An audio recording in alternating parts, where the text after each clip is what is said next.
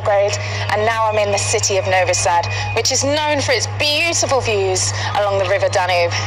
Not only that, but because I studied anthropology at university, I know that some of the oldest human civilizations lived on the basin of this river.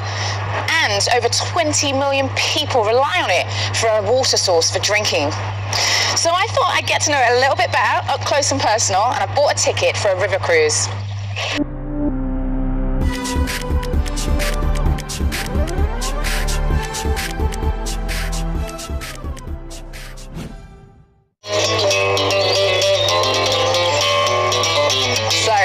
I'm taking a 4-hour cruise trip down the Danube, 2 hours upstream, 2 hours back, and I might try out a bit of canoeing. Oh. Like all European cities set on the banks of the Danube, Novi Sad is a vibrant town which seems to be always on the move, but does it at its own casual pace. So we're on the River Danube. Yes. Which way is up? Which way is down? This is up and this is down. So we're heading upstream. Yes. And what countries is this way? This way, upstream, Croatia, Hungary, Austria, Slovakia, and Germany. Oh wow, so what's that way, downstream? Down way is Belgrade. Oh, back to Belgrade. Yes, and after Belgrade you go to Romania, Bulgaria, Moldavia, and then again Romania, and you go in Black Sea.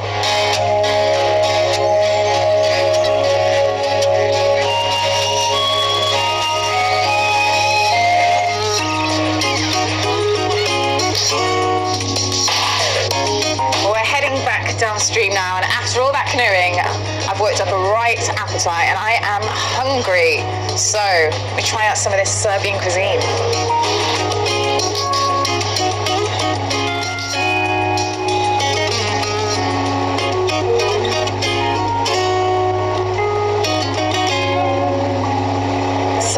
I need to go back to shore now. I need to go and explore the city centre of Novi Sad. Had an absolutely amazing day so far on this boat. You go really up close and personal as well with some of the banks on the riverside. So you can see some of the wildlife here. There's lots of swans, lots of different types of birds. And the trees themselves look absolutely beautiful, all entwined and quite, I don't know, something out of a little fairy tale. So after I've explored the city centre, I'm back tonight for a little sunset cruise.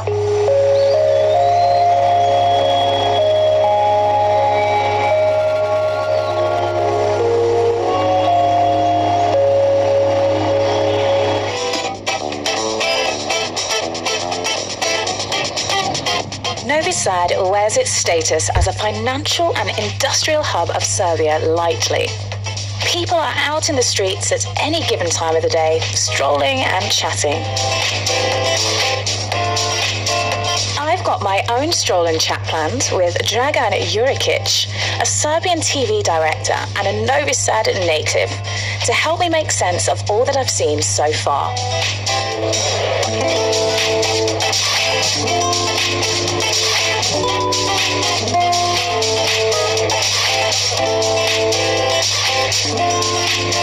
I'm in Liberty Square, the city's main square. It is where the city's administration, money, trade, cafes and restaurants are housed. What I love about this square is it's not as typical and crowded and busy as most European city centres, so you can really appreciate the beauty. The stunning architecture and mass of people that converge on Liberty Square bring together all that's best about Novi Sad and squeeze it into one beautiful spectacle.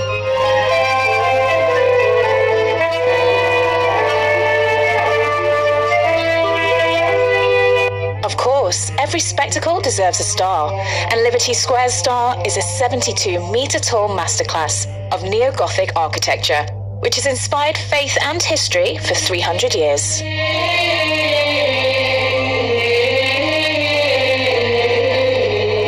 This is the Name of Mary Roman Catholic Church.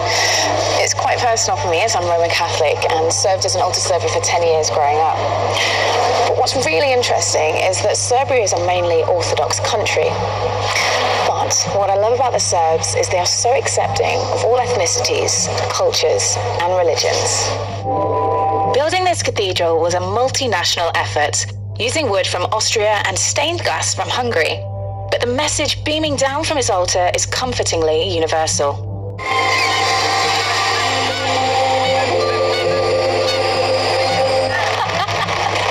It's happening again. This weather is crazy. Exactly like Belgrade. Sunny, raining, but you know what? At least I still get to see this beautiful sunset.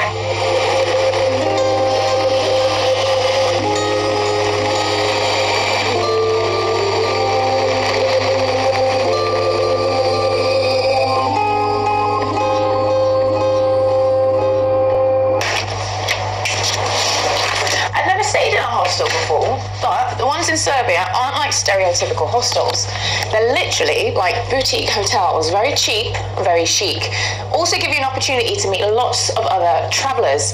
Now, unfortunately for me, I'm on my own today in this hostel, but it gives me the opportunity to go and get a nice clean shower after a long sweaty day. It's 7 a.m. here on Saturday morning at the local market, and look how busy it is already. There's loads of fresh fruit, veg, fish, meat, and local specialities such as honey. Now, if I really want to experience life as a local, then I've got to try out some of this amazing food. It's really making my mouth water, so I'm off to try everything. I've never seen some of these vegetables before in London. Let me try out some of my Serbian phrases. Dobar dan. Dobar dan, izvolite. Šta je ovo? Tikvica. Tikvica. Tikvica, jeste. And šta je ovo? Blitva. Litva. Šta je ovo? Isto tikvica. Isto tikvica. Kao i ova. Okay. Hvala. Hvala. Molim. Serbia is known for its juicy plums. It also produces 30% of the world's raspberries in this small country. Let me get some. What a way to start my day. Now, every town has its local market. I'm so glad I got to visit Novi Sad. It's the best plum I've ever tasted.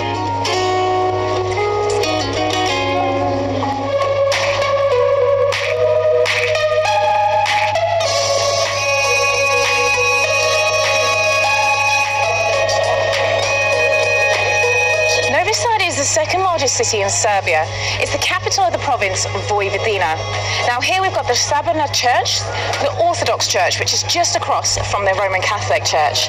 You can see how beautiful all these buildings are.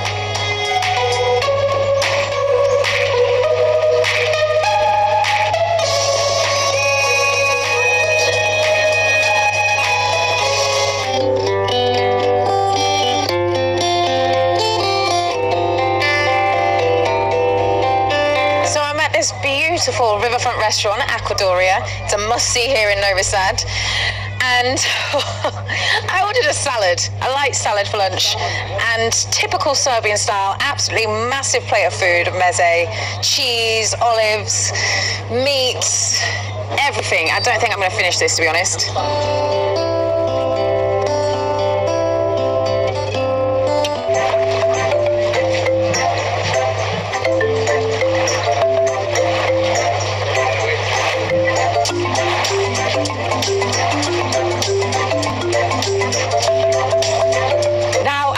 Sightseeing, I have got some very tanned arms, but a very wide stomach, so what better way to even it out than to come to the beach? I never thought there would be a beach in a landlocked country, but this definitely proved me wrong, and what a gorgeous beach it is.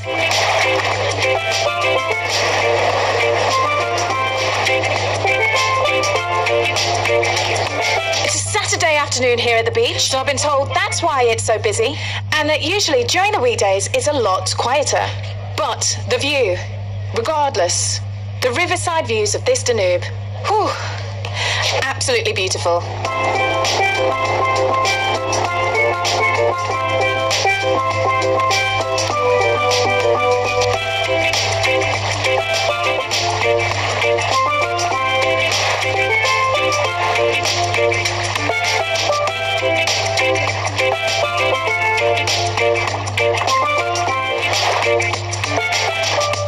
So I'm going to post those to Instagram and Facebook.